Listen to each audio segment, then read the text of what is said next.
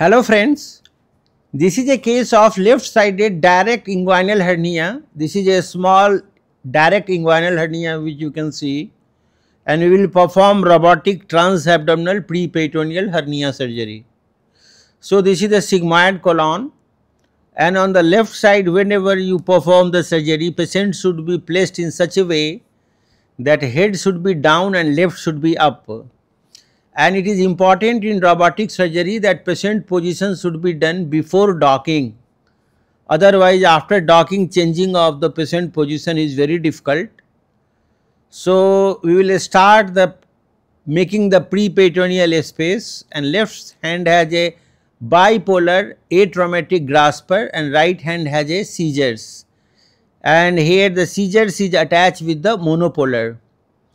So the preperitoneal incision is started laterally, and now you will reach up to the medial umbilical ligament. So in the robotic surgery, the advantage of doing hernia surgery is that you have the 3D vision, so you can see very nicely, and tremor filter, so even if you perform there will be no tremor, and after that you have the motion scaling, so your motion can be refined to the fine and ultra fine movement. So peritoneal incision is carried out and it is reaching up to the medial umbilical ligament. So robotic hernia surgery has many advantages over the laparoscopy, and one of the biggest advantage is the complete 3D vision and motion scaling. So we can see here the incision is complete up to the medial umbilical ligament. Medial to medial umbilical ligament we should never cross, otherwise we can injure the urinary bladder. So now this is the lateral dissection, and slowly once you will pull the peritoneum inferomedially, then together with your mobilization the sigmoid also will keep on dropping down. So you do not have to separately mobilize the sigmoid. Here we can see we are near the inferior epigastric vessel, so you have to be careful that inferior epigastric vessel should not be injured. And this lateral dissection is carried out, and in the robotic generally we want in India to use the minimum number of the instruments. So here only 2 instruments are used. One is the grasper and another is seizures. And now this is the medial dissection, and that bladder is getting more medialized so that you can have the Cooper ligament visible, and we can see now this is the pearly white shiny color of the Cooper ligament which is visible inferomedially, and just medial to that is the bladder, and you can enter into the space of radius by medializing the bladder. If you have any little oozing, you can just touch it by the bipolar and this oozing will stop. This area is also the area of the aberrant obturator vessel and corona mortis vein. So you have to be little careful that without looking at the predictive anatomy, you should not blindly do the dissection. So almost entire dissection is complete, and we have to make sure that at least 6 centimeter all around the center of the defect a good preperitoneal pocket should be formed, so that you can use a optimum size of the mesh, and care should be that center of the mesh should be in the center of defect, and that is why it is important to have a nice mobilization of the peritoneum even at the level of triangle of Doom. Even if you are doing direct hernia, the proper peritoneal dissection of the triangle of Doom is necessary, and here we can see that it is reached to the triangle of Doom, and this area is vast difference. You will see now this is the vast difference visible here, and peritoneum is separating down, and below this is the spermatic cord, that is the vast difference is visible, and medially there is a spermatic vessel. This is a spermatic vessel.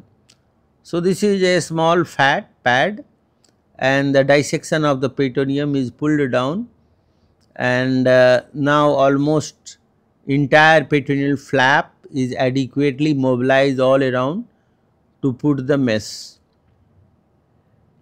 So direct hernia is very simple compared to indirect hernia. because in that sac has no adhesion with the vas and spermatic vessel, so it will come out very easily. So now this is the vas difference, and laterally in between that it is the iliac vessel. If you will see carefully, you can see the transmission of iliac vessel can be recognized. So now adequate pocket is formed all around, and then this is a time our assistant should put the mesh. Generally in robotic surgery, assistant has a lot of role, and you need a very good assistant, because firing the tacker and introduction of the mesh assistant has to do. So here, because it is a simple case and it is a TAPP hernia surgery, so we will use the simple polypropylene mesh, because it will be ultimately covered by peritoneum, and the healthy peritoneum is the best known adhesive barrier. So this is the mesh which is spreaded, and care should be taken that center of the mesh must be in the center of defect, and it should cover adequately, and the mesh should not remain folded. Mesh should be nicely spreaded all around. So now it is almost spreading without any fold, and now we will ask our assistant to put the tacker. So the first fixation, ideally it should be done over the Cooper ligament, that is most inferomedially, and through the mesh also we can see shiny Cooper ligament is visible. That is why it is also called lighthouse, because it is very shiny pearly white, and through the peritoneum, through the mesh also you can see that.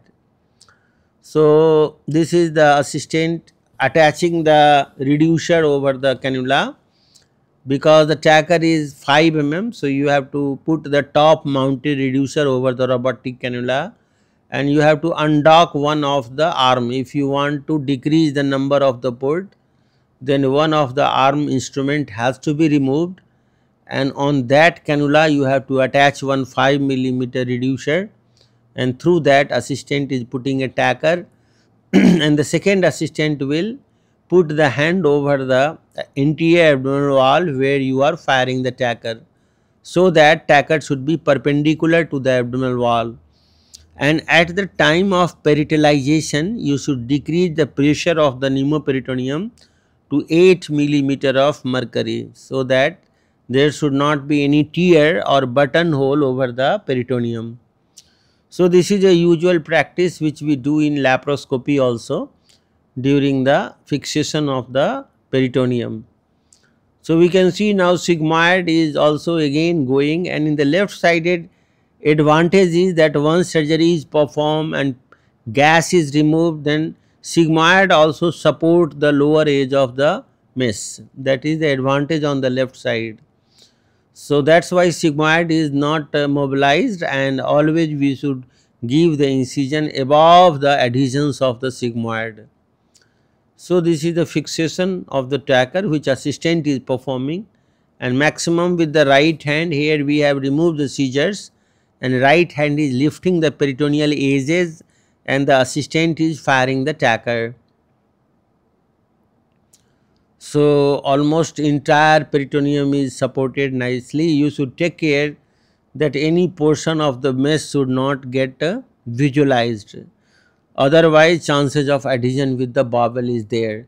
This tacker is of no use, so you can hold it by robotic grasper and you can remove it, because the tacker which is not fixed over the abdominal wall, we should not leave it hanging with the peritoneum, because it may come out and it may migrate to the wrong places.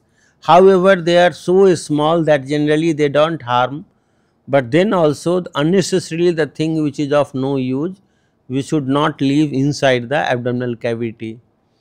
So this is the final firing and it is over, and now this tacker we will remove it. Just hold it and rotate your master controller first to the clockwise and then anti-clockwise, and then you can easily take it out, because tackers are basically a titanium screw. So once you will rotate anti-clockwise, it will come out easily. Direct pulling should be avoided because it will dislodge all the tacker and it will tear the peritoneum again. So, carefully rotating the anti-clockwise will take it out. So, we can see there is one buttonhole is already there. So, that should be also supported, and one more tacker you can fire here. However, if there is a small gap after removal of the pneumoperitoneum, that gap will automatically close, but better to fire a tacker, and now this useless tacker will be removed out.